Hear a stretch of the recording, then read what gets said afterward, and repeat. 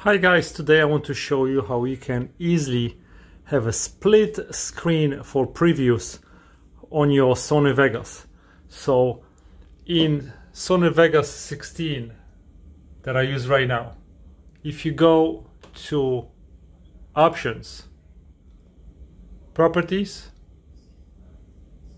preferences and preview device, right here you can set up the display that you want to have it as a second device.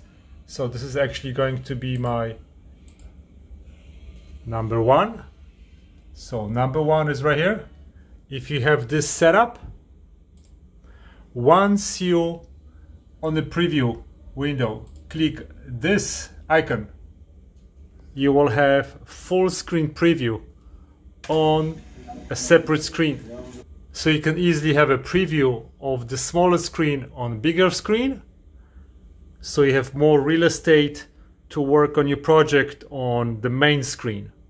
Okay, I hope this helps. Thanks for watching, guys. Goodbye.